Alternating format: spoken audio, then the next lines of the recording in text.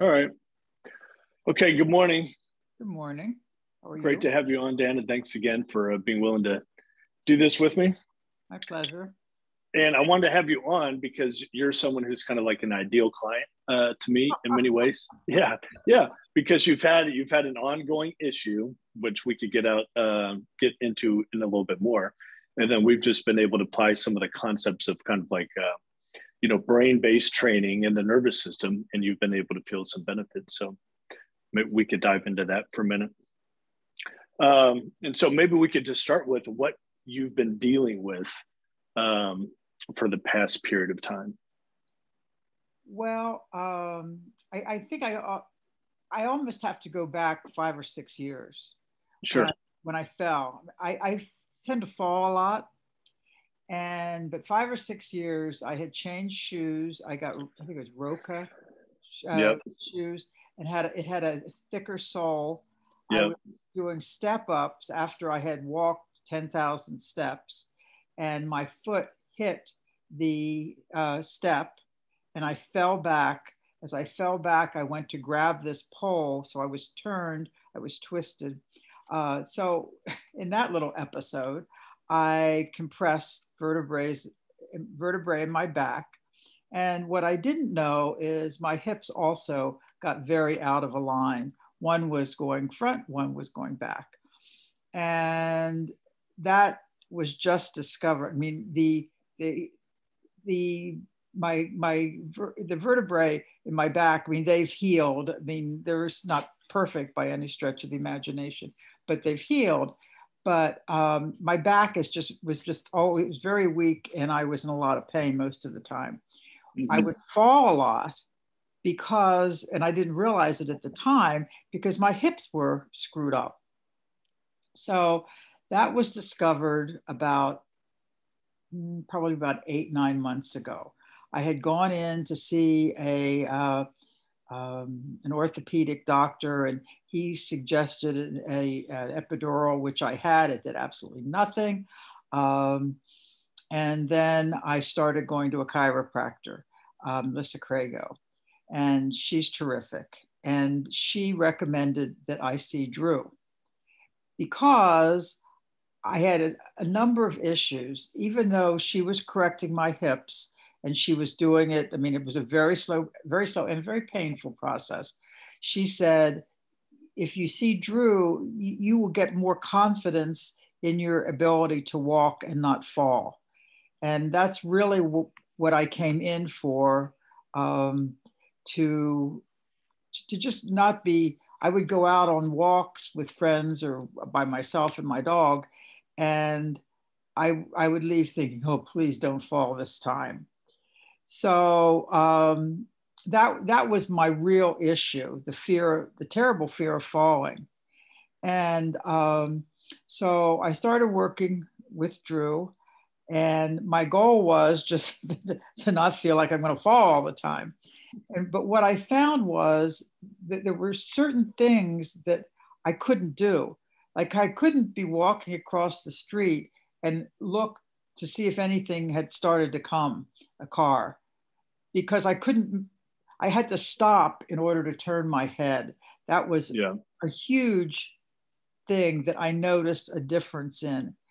But probably more than anything, I went from being fearful of falling to feel, very confident in my ability to take a long walk and not fall over myself. Yeah. Yeah. That's awesome. That's awesome. Maybe we could just slow it down and kind of go back to what you were mentioning just a moment ago. Maybe you could just say all of the modalities of different things that you've been trying. Oh, all the things I've been trying. Oh, Yeah. Yeah. I have a list. Um, I, I've been a big acupuncture fan, and so I've been doing acupuncture. Yep. Uh, and then I added massage therapy, and and I do Pilates. Hmm. So those were the things that I was trying, and Okay. they got me through the day. Yeah. I was I was never really that comfortable. I mean, I always had this fear. Um, and it was always in the back of my mind. Yeah. And Oh, then my massage, when it was discovered my hips were cockamamie, my massage therapist suggested a chiropractor. I hadn't been to see a chiropractor since I fell yeah. and fractured my vertebrae because he Yeah. screwed it up even worse. Yeah. Yeah. That's why I have to have the right people. So just to recap, so some of the main issues that you were living with, back pain, and also figuring out this balancing situation, as you mentioned, walking through the street. So I remember there's always two stories that you've shared with me before that kind of stood out to me as like real world examples of how it plays out. And one is when you're walking your dog in the street, right? And just like you mentioned, like being able to turn your head and feel confident. So I don't know if there's anything on that you want to elaborate on. And then remember when I was working with you in your backyard and you shared that story about the rose garden.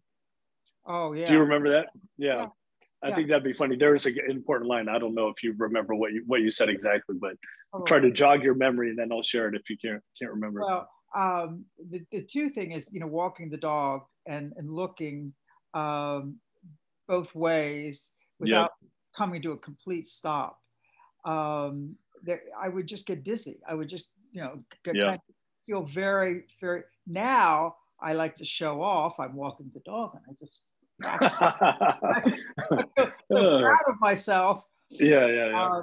And I have a rose garden. I love Yeah. roses, and I would go in there, and I would always be afraid I was going to end up dying with my head in a rose bush Yeah. because I would go to step, and I would just feel very lopsided or whatever.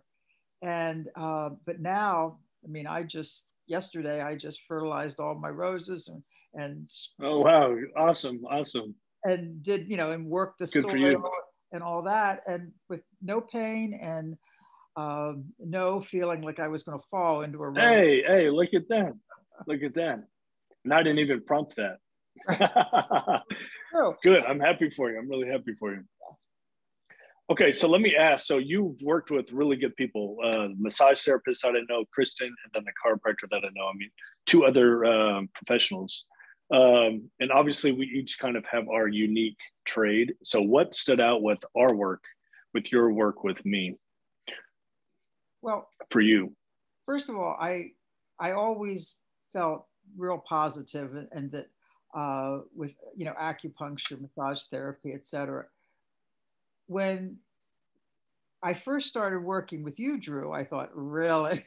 I was very skeptical because I thought, Yeah, yeah, this is bullshit. There's yeah, no way this works. And but I made the commitment that I was going to give it a month and see what would happen in a month. And I was very good about doing my little exercises and yeah. practice. You sure are. You're a But role model. I really was really into Yeah, it. I'm not as good now. I guess I'm overconfident, but when I do know when I need. Often I do the things, few exercises before I go out on a walk, just to build hmm my confidence up. But I was skeptical, but then I saw the results. I saw that I was just steadier on my feet, and I didn't have that fear that I had before. And I think it was a combination of things. I think the fact that my hips were now aligned really helped. yeah, But that combined with the work that we did has really made my life a whole lot more pleasant. yeah. That's awesome. I'm really happy for you. So, what would you say? I don't want to put words in your mouth, but when you were like, because you said this to me before, like, oh, this is bullshit. You know, how could this work? So, why would you say that you had that initial response? It just makes no sense. I mean, Yeah, it honestly makes no sense. I mean, yeah, how this could help yeah, me yeah, from, from falling over. The yeah, curious thing is, my acupuncturist also came to you, and she told me, she said it was for her, it was miraculous because yeah, she had this she hurt her ankle. I don't know if she broke it or sprained it terribly. And she was in constant pain. Yeah. And this process. Can you turn your camera down just a little bit? Because the light is too much light. There you go. That's better. The process really helped her. She said, I literally went from being in constant pain to no pain. Yeah. Yeah. Yeah. And so, you know, I had that. And of course, Melissa, my chiropractor. A little bit. Pardon? Positive confirmation. Yeah, positive confirmation. So I said, okay, I'll give it a try. But as I said, I went in pretty skeptical, but I came out a believer.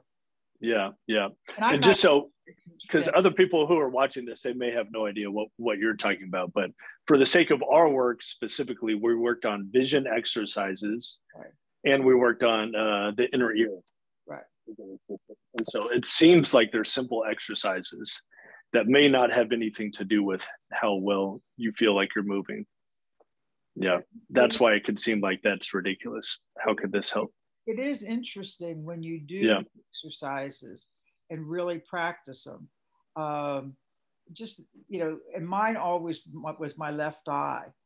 And I could tell that my left eye was out there somewhere that it shouldn't be. It wasn't working. In fact, I have an appointment with my eye doctor. Oh, okay. In a few weeks, and I'm going to mention this to him because I don't know if there's any relationship at all, but anyway, it was always my left eye, and my left eye, curiously enough, was always my weakest eye. Mm-hmm. So, you know, as far as vision is concerned. Yeah, for sure. So again, I don't know if there's any connection on that, but anyway. But again, the proof is in the pudding, right? So you came in, you're like, I don't know, this seems a little bit bizarre to say the least. But then you gave it a month, you stuck to it. And for everyone else to give you kudos, I mean, you do your work. You know, usually I see people once a week for an hour, and that's really not that much time if you look at how many hours there are in the week. But you do your homework consistently, practicing these basic things, but they help you when you're walking, help you with, you know, when you're out with your dog. And now you're able to kind of like tend to the garden, and you didn't fall over and you're here alive. You know, it's funny. I kind of got into I remember an old friend of mine I used to work out with. She was a physical therapist, and she used to say, you know, you need to attach exercise to something you do every day. And so, because in those days, I literally got up, it was like 5:30 in the morning. I got up, put my clothes on, got in the car, and went to work out. Of course, I was working full time and all that. Now I'm a little lazier. But what I do is, you'll laugh at this, but I do my exercises when I brush my teeth. So before I brush my teeth, I do about 5 minutes of whatever it might be, my exercises, and then I brush my teeth. So I connect the two. Yeah. And I just find that works for me. Yeah. Yeah. That's important. I always tell people, find something that works for you. Yeah. Yeah. Well, thanks so much, Dana. My pleasure. Anything else? I don't know if I don't think so. I think we pretty much covered everything, unless you feel like there's something we left out of the story. Nope. I'm good. Okay. All right. Well, thanks again. And I'll see you when you get back from your visiting your family on the East Coast. Gone for a week. We'll see you when I get back. Sounds good. Safe travels. Thank you. Thanks again, Dana. Bye-bye. Okay. Bye-bye.